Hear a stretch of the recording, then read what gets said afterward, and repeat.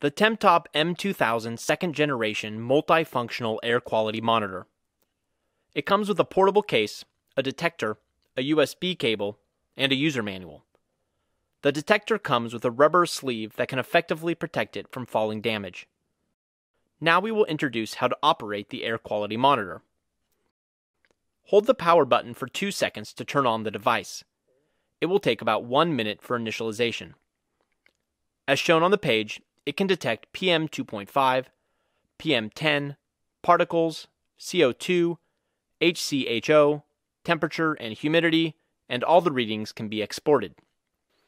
On this page, it will show PM 2.5, PM 10, number of particles, and the condition of current air quality.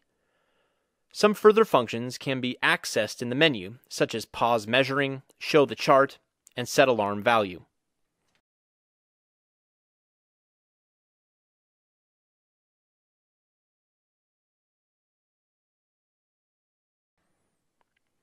On the CO2 page, besides the normal function, you can even calibrate the readings after long-time use.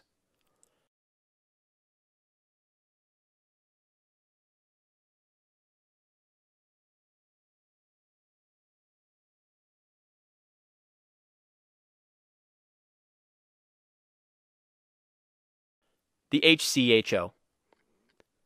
On this page, it will show all the data, including temperature and humidity. Press the menu button on this page. You can switch the temperature unit between Fahrenheit and Celsius.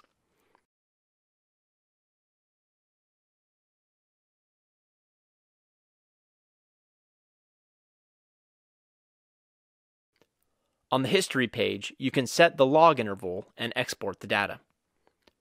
Connect to a computer with a USB cable, click Data Export, and it will export as an Excel file. On the setting page, you can set the date, alarm threshold, switch language, and check some precautions about the monitor. The M2000 second generation air quality monitor adopts sensors from Temtop, DART, and Sensair, providing accurate readings related to air quality in your home and office, helping you to see the air around you.